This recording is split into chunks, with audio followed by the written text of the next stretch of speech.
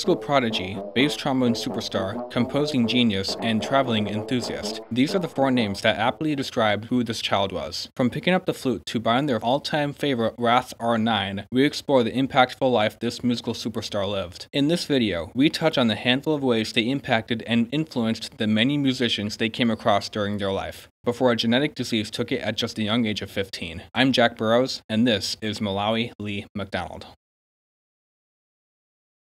Before we get started, it's important I address a handful of questions you might have about Malawi. Who is Sean McDonald? What is up with using they to address someone who looks like a boy? And why the name Malawi of all things? When Malawi was born, they were assumed to be a boy, named Sean, and used he and him pronouns. Around the age of 12, they realized they were gender non-binary, neither male nor female. They chose the name Malawi to represent their non-binary nature. Malawi means fiery in the Chichewa language, the native language of the country, Malawi. Every morning, when the sun rises from the east, the sun rays reflect on Lake Malawi, giving it a fiery look. Malawi liked the scenic imagery and the uniqueness of the name. If you come across someone in this video referring to Malawi as Sean, it's likely because that's how they were known at the time. Some people also remember Malawi better as Sean, despite the name change, but it's respectful to call a non-binary person by their chosen name, even if you're referring to them at a time before they changed their name. For that reason, we'll refer to them as Malawi throughout the video. Now that we have cleared up the confusion about Malawi's identity, we can start talking about their life.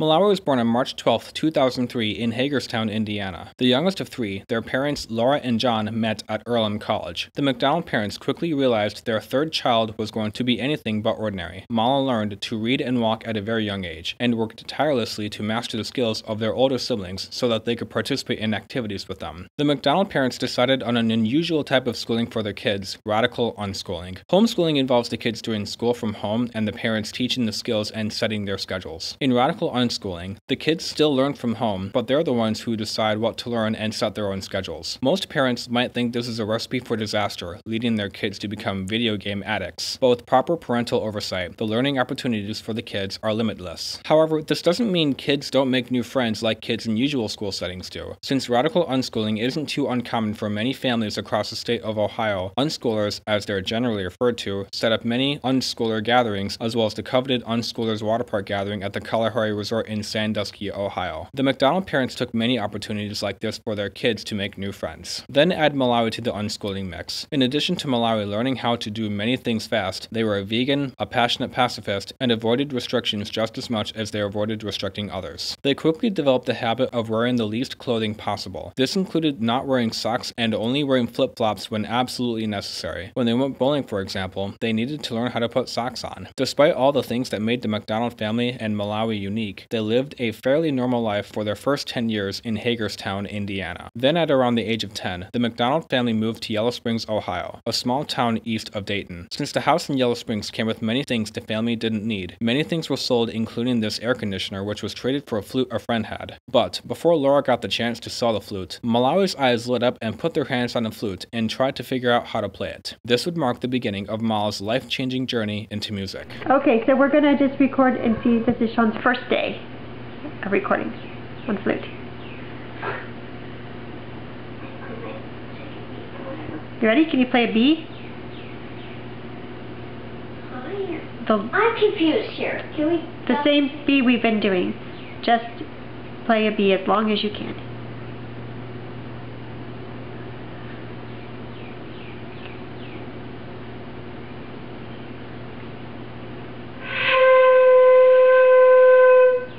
Okay, let's have an A as long as you can.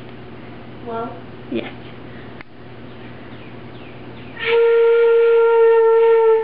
Okay, and now a G as long as you can.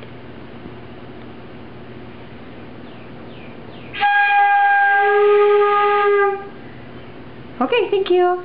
You want to do anything else before I stop recording? Can I do the G that Sure. it's supposed to? Sure. Keep switching.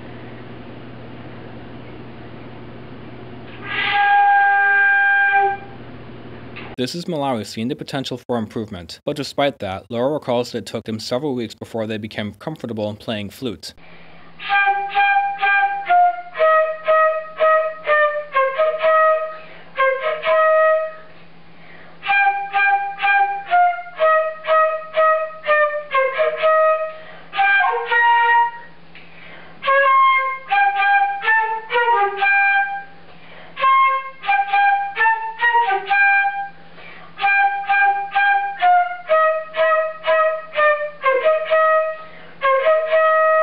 After a few lessons from relatives, a vocal teacher referred Malawi to Yellow Springs High School flautist Meredith Rowe. After receiving an email from Laura asking if she could give a flute lesson to her child, she figured she could give a few simple pointers to a 10-year-old kid. Not only did Malawi not need simple pointers, they were asking questions she didn't know the answers to. This would have been grounds for Malawi to look for a better teacher, but despite this, they were still grateful to have her. According to Meredith, Malawi did not make me feel bad for not being able to answer a question right away. Mala was a pure heart and never harmed or bragged to any soul about their skills for any reason whatsoever. It didn't matter whether they were better or worse at something than someone else. They treated and valued all others the same, regardless of ability or anything else. In Mala's mind, I was a human being, and that was all that mattered. While these words spoken by Meredith rung true to every musician Malawi encountered, Malawi never failed to surprise anyone with their rapidly growing musical skills. Throughout the course of the fall of 2013, they collected many more instruments and quickly learned the basics of each one. But since Malawi was unschooled, they were at a disadvantage. They weren't able to play in larger ensembles like kids in normal school settings do. This would have been grounds for Mala to attend music classes at a local middle school, but thanks to an up-and-coming music educator, that never became necessary. Let me introduce you to Dennis Farmer. After giving lessons and ensemble rehearsals to a family of 9 homeschooled children, all of whom played instruments, Dennis saw the need for a group music program aimed at homeschoolers, and thus founded the Miami Valley Music Institute, or MVMI, in 2013. Malawi's first rehearsal with a large ensemble was with the beginning band in the MVMI near the end of October. 1, 2,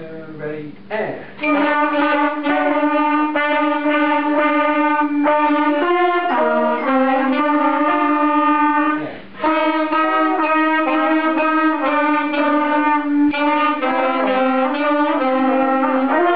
Dennis also gives lessons to his students at their homes. When he gave lessons to Mala, he taught them how to play the tuba, bassoon, and how to repair saxophone pads. And when he gave them a lesson on the trombone, which Mala then had only been playing for 4 months, they were asking Dennis questions he didn't know the answers to, even though the trombone was his primary instrument. But just like last time, Mala was grateful to have Dennis, and did not use this opportunity to seek a teacher who did know the answers. So how did Malawi get to learn so many different instruments? Dennis has 2 answers. 1. There was no pigeonholing into any single instrument, no being forced to focus on just one like most kids are. You just knew whatever instrument they were wanting to learn, they were going to figure it out. And 2. Saying no to any desire Mala had to learn was not in their parents' vocabulary, or most of their mentors for that matter. Meanwhile, someone asked for more percussion players to play with the one and only Yellow Springs Community Band. Mala asked if they could try, and they were welcomed into the group. While preparing for their first concert with the group on percussion, they also took the opportunity to practice the flute parts with Meredith, just to see if they could pull it off. Then, at their first concert with the community band on November 22nd, the director of the band, James Johnston, gave Mala permission to join the flutes for one simple song.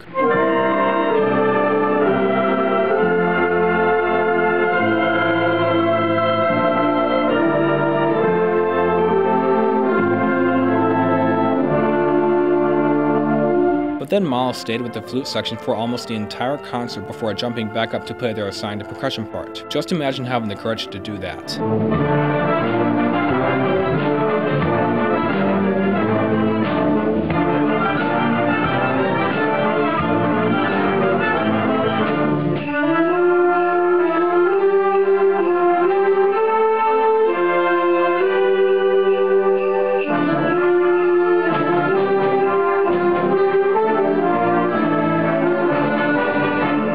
Later in December, Mala played their first concert with the MVMI. Unfortunately, we only have footage of their second concert with the group.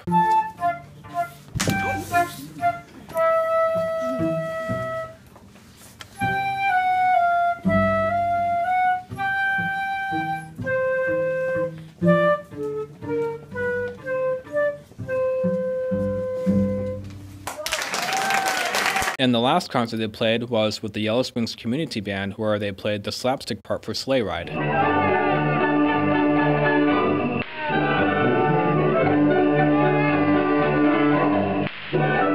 To help you put everything in perspective, everything that happened between Malawi picking up the flute and playing the slapstick part for Sleigh Ride happened in just under 6 months. It is mind-blowing how fast this kid learned. Having first-hand experienced Malawi's unmatched quick musical learning skills, this is what Meredith recalled. There was no one you could compare Malawi with. They were so much themselves that there was no better word to describe them but Malawi. Malawi never appeared to care what anyone thought, and was the truest to themselves as I ever saw someone be. Malawi was a peaceful, old soul, and I truly spent my time knowing them in admiring awe of the way they held themselves through life.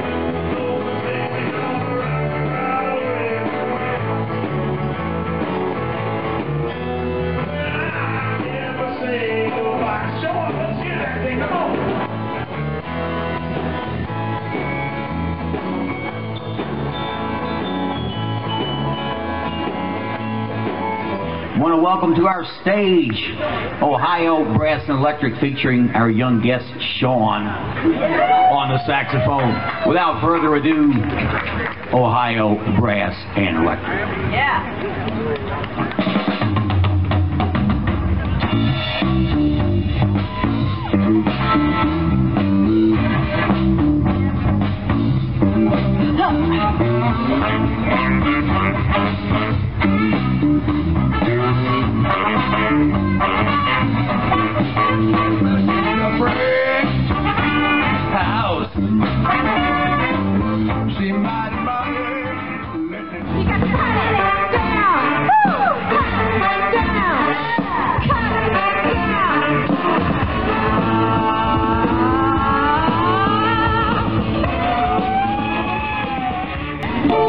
She'll know it.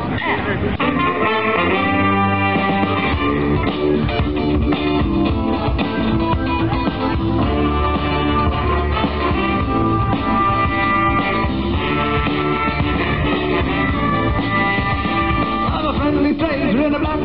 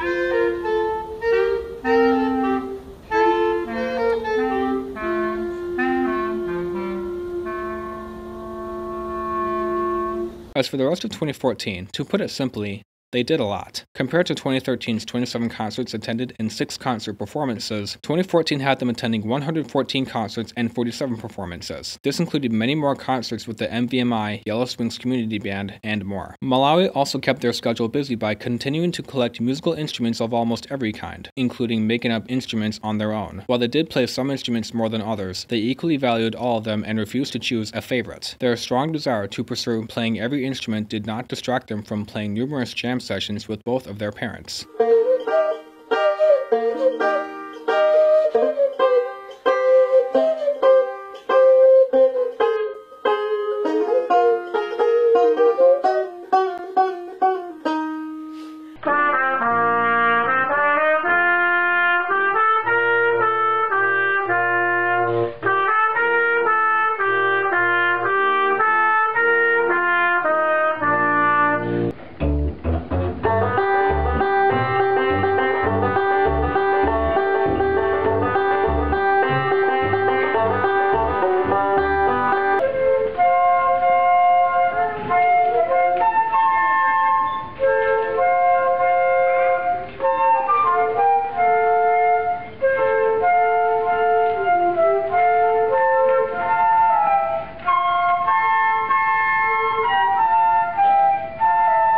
But there is one instrument that I have not mentioned until now. It is now time to introduce you to Malawi's life with the bass trombone.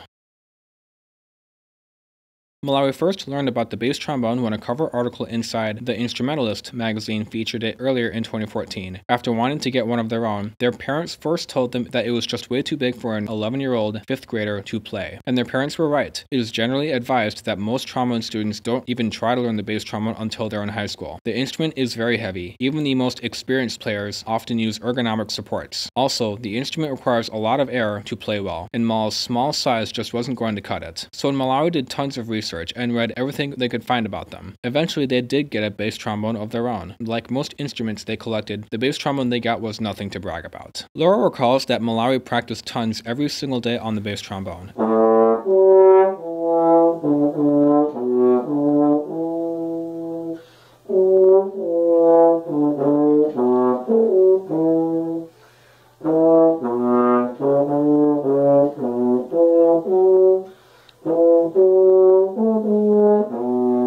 As well as reading along with orchestral scores. They also took lessons from the bass trombonist of the Springfield Symphony, Denny Seyfried. Then August came around, and Malawi set the goal that in the next school calendar year, they play in a symphony orchestra. Their mother talked them down to being ready to play in a symphony orchestra. After all, Malawi didn't specify any instrument on which to achieve this goal. Congratulations to Mala for landing their first symphony gig. Surely it was going to be on something they were more experienced on, like the flute, right? You see, this is what I mean when I say Malawi is full of surprises. But you heard that correctly. Yes, Malawi defied all expectations and was able to get their first symphony gig on the bass trombone in the same year they played the regular trombone with the community band for the first time. How did they do this? Laura explains in this detailed Facebook post that Mala worked very hard to achieve this goal. Later in November, Malawi would finally realize all of their hard work by playing Felix Mendelssohn's Second Symphony, Lobsgang, with the Yellow Springs Community Orchestra.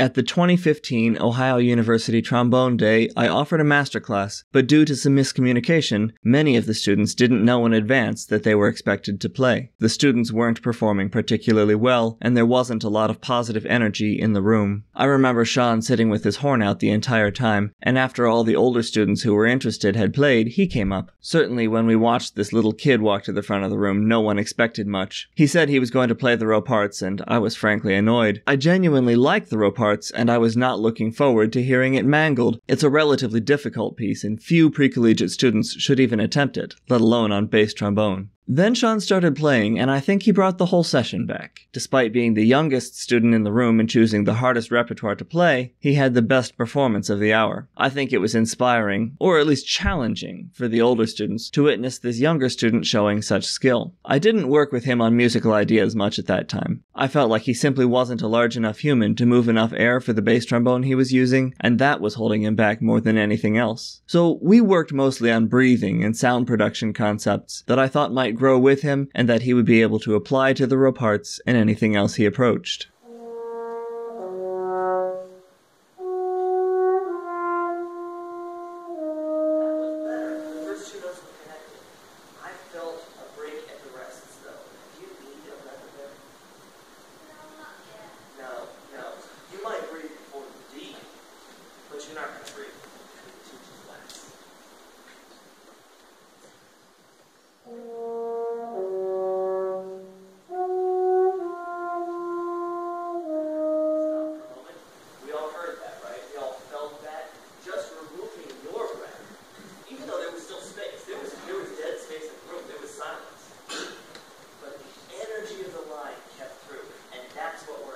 As for the rest of 2015, to put it simply, they did a lot. Malawi continued to play with the Yellow Springs Community Band, Unschoolers Water Park Gathering, Friends Music Camp, and the Yellow Springs Chamber Orchestra for their first time.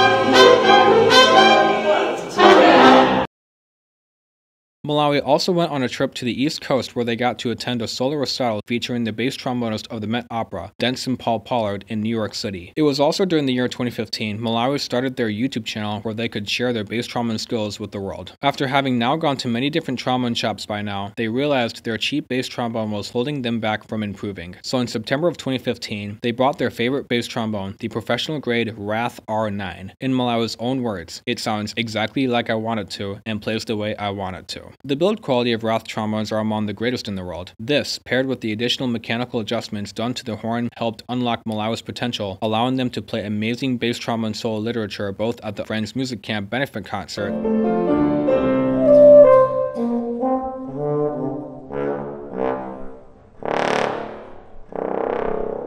and then just at the age of 12, winning a trombone solo competition meant for high schoolers at Wright State University.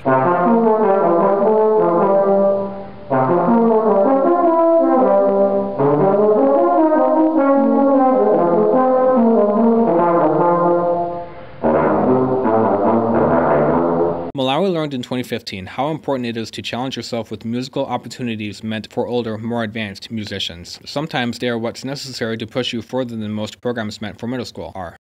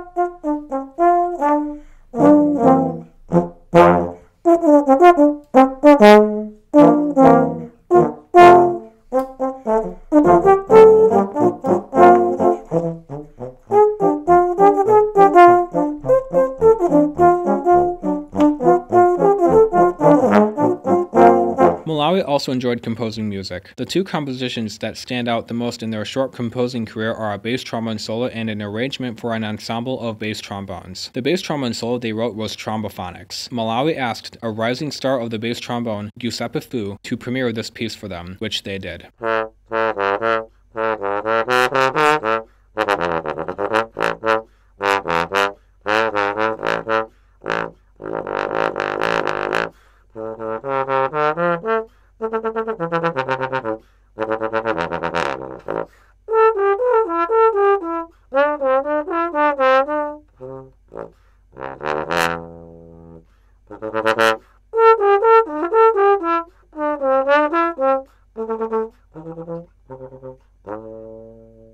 This video inspired Malawi to have a recording of their own, which they pulled off 2 months later. This video was among their most viewed videos on YouTube and garnered widespread positive reception by many trombonists around the world. Malawi learned that the biannual Dutch Bass Trombone Open in the Netherlands premiered new compositions written for the festival. Malawi wrote Bonio and Juliet for the group and was thrilled when it was accepted to be played at the 2016 Dutch Bass Trombone Open. Even though Malawi wasn't able to attend, a recording was saved by participants of the Open. The performance was conducted by the one and only world-renowned bass trombone legend Ben Van Dyke.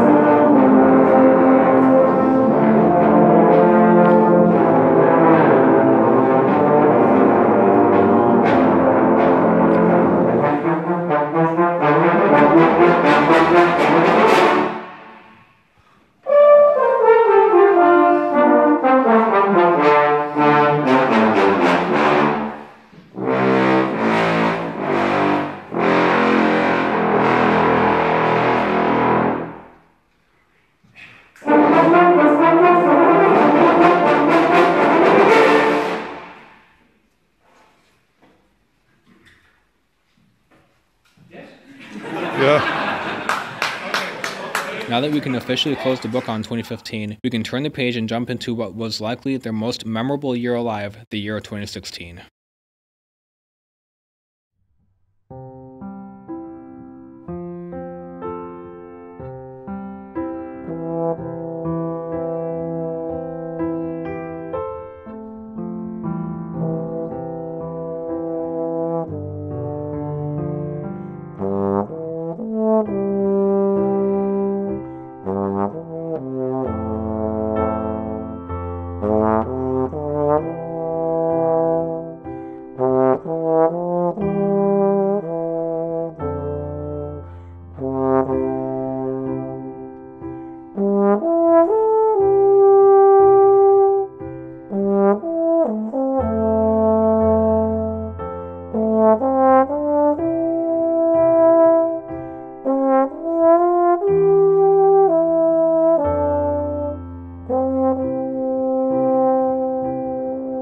Gil envisioned that Mala would go to one of the top music schools of the country. In his over 30 years of teaching music history, he has never before seen anyone so young and so talented with such a bright future ahead of them. In March, they attended their first large trombone festival, the American Trombone Workshop, hosted annually by the U.S. Army Band in Washington, D.C. Malawi met many famous trombonists at this festival, including Zoltan Kiss, George Coran, Mick Rath, Max Tyne, Joseph Blaha, and many more. When they met Max Tyne, Malawi got to play a contrabass trombone for the first time. Stood upright, it was taller than Malawi. How freaking adorable. Later in March, Malawi had this iconic photo taken of them that best represents their life as a whole. They're holding their favorite bass trombone, barefoot, and included many different instruments in the photos since they were a multi-instrumentalist after all. Between the middle of April and the beginning of May, Mala went on a 2-week-long trip overseas to Europe with their mother, Laura. Among the many places they visited the Rath headquarters in England, attended a dress rehearsal of the Rotterdam Philharmonic to meet Ben van Dyck, toured the Tyne and Leitch brass shops in Bremen, Hubert Hense's Alphorn shop in rural Germany, and Thomann Music House also in Germany.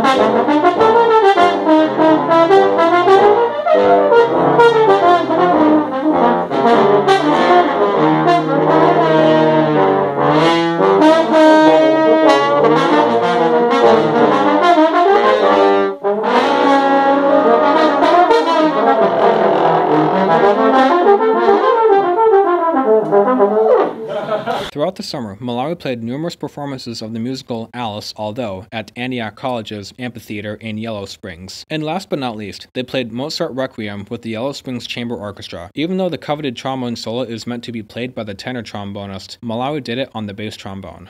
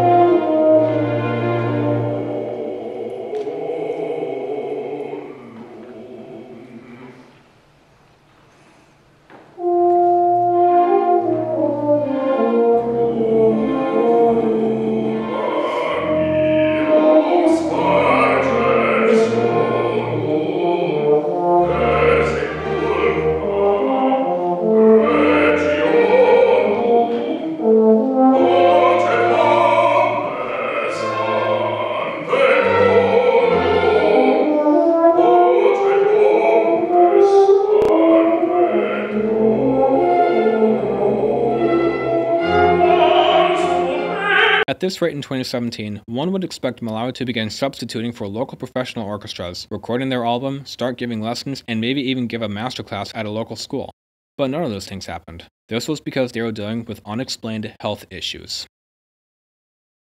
Even though Mala was extremely healthy as a child, they started showing strange, unexplained symptoms in 2015. This included restricted breathing, rapid heartbeat, dizziness, and others. The family went to see many different specialists at Dayton Children's Hospital to figure out what was going on. While the doctors treated the symptoms, they couldn't give a diagnosis to explain what was going on. This went on for over a year. At the first signs of the symptoms, Mala was optimistic that they would get completely healthy again, but eventually they became too weak to play and even hold wind instruments and became depressed. This is also the reason why they played percussion instead of bass trombone at their 2 concerts they played that year with the Yellow Springs Community Band. Fortunately, they developed other pursuits that didn't require the use of so much energy, including piano, folk instruments, experimenting with videography, listening to rap music, and continuing to explore the world.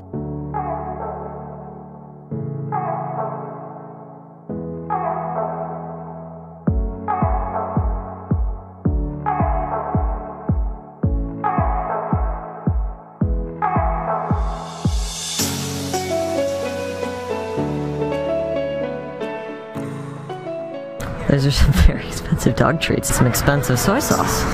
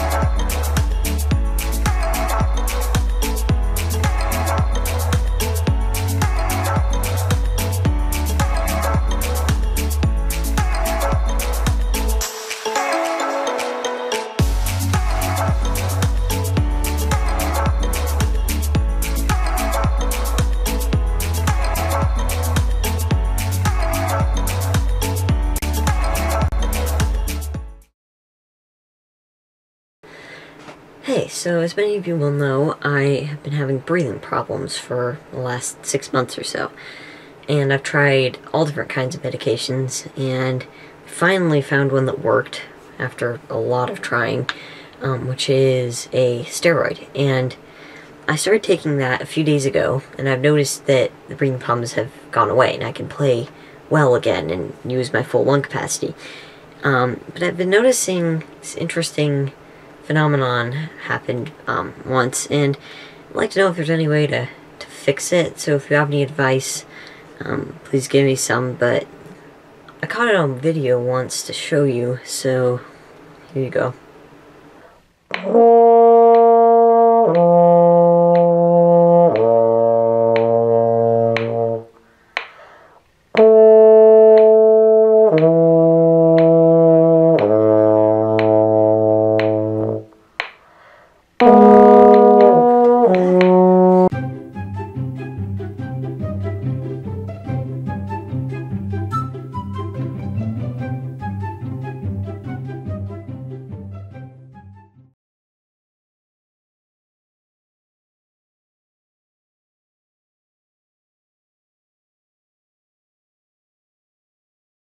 As Mala hit puberty, when they were supposed to be growing up, their ribcage did the opposite and curved inward. This is called pectus excavatum, which gives your heart little room to beat. You could see their chest move with every heartbeat, so Mala needed Nuss procedure to have steel rods implanted under the ribcage to force the ribs out. Even though their chest got fixed, they were still left with no explanation for the cause of the other symptoms that prevailed. It wouldn't be until near the end of 2017 when Laura got the answer she was looking for. One of Laura's friends, who experienced the same symptoms and explained to Laura the possible reason for what Mala was going through, and suggested that they get evaluated for it. After the evaluation, the doctor confirmed her friend's suspicion. Mala had Ehlers-Danlos syndrome.